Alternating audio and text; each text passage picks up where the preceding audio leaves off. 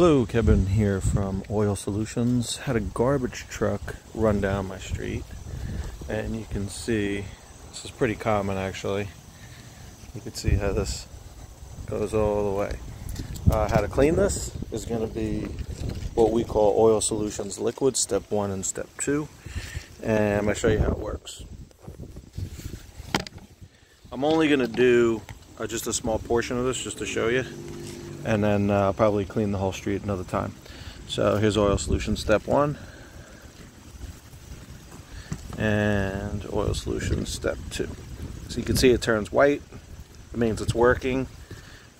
You don't have to do this, but just kind of rub it in a little bit.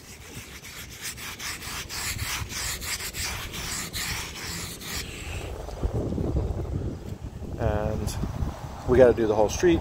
It's best to use a sprayer, because then you can put the step 1 in a sprayer, step 2 in a sprayer, and just kind of walk down the street and spray this. That's what I'll do actually, but I just want to show you this one spot.